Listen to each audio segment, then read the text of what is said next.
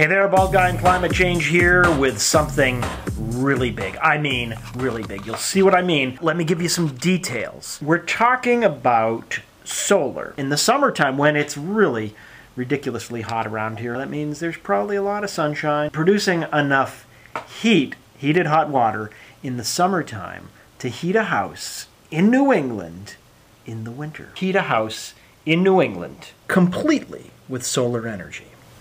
There's a concept.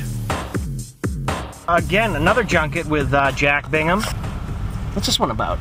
This one's about putting a really big thermos bottle in the ground. The big yellow thing is a solar thermal storage for this building. We want to go as far that way as we can, right?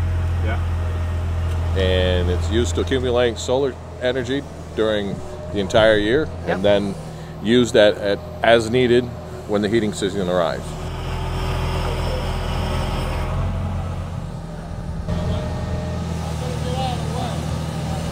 The solar collectors are connected to it 365 days a year, 24/7.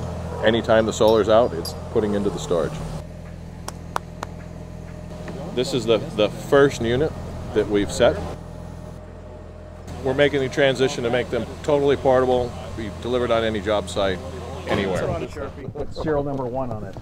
It's got to be 0001. That's what, you can't just start with Usually one. you start at 1001 because you don't want anybody to know it's number 1. Everybody knows this. We want everybody to know this is number 1. This is 1. It's incredibly rugged. I mean, you know, you can jump on that thing. We walked across that with half the phone. You see that? It's really pretty amazing. Got it.